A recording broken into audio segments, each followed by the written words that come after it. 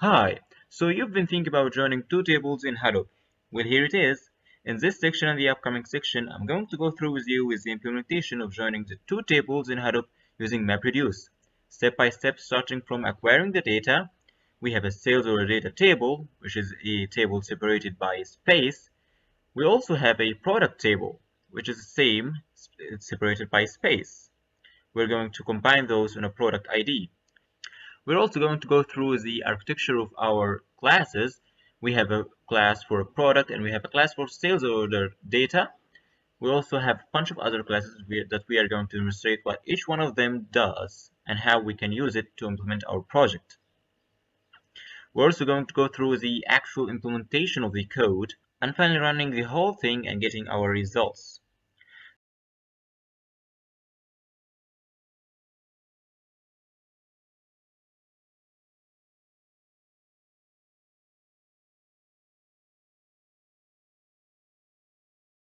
So without further ado, we're going to get our data. So go to this website here. I'm going to leave the website in the description and look for the AdventureWorks 2012 OLTP script. That is the file that we are going to use. Once you've downloaded that file, but I'm just going to pause now and show you how it is after extraction.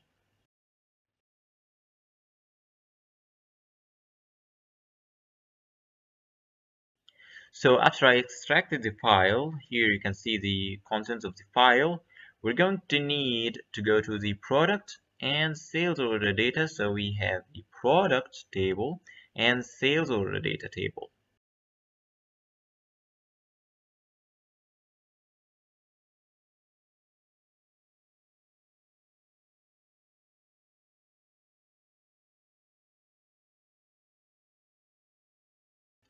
Let me show you how the sales order data table looks.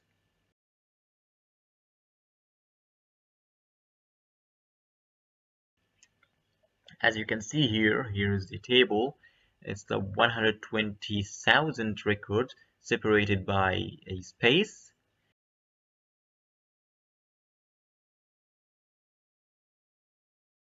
And we also have a product table. And here also in the product table, we have almost 500 records, also separated by space. So if you want to know details about each one of those tables, I'm going to leave a link in the description below. You can just click on that and it can show you the details about the sales order data table and the product table. In the sales order table, you can find a bunch of fields here. We're going to use the product ID, the order quantity, and the line total. Those are the three fields that we need. And in the product table, we are going to use the product ID, the product name, and the product number. So now we're going to join those two tables on a product ID. So the best way to show you that is the SQL query. In our SQL query, we have a product ID.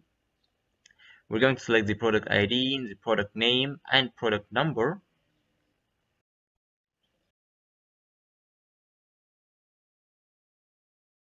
And we're also going to get the sum of the order quantity and the line total from the sales order details table.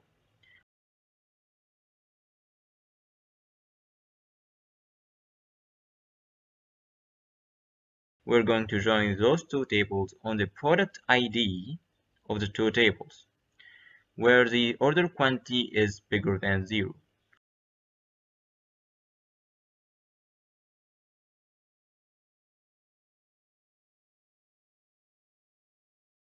And you should know joining two datasets in Hadoop can be implemented using two techniques: joining during the map phase and joining during the reduce phase.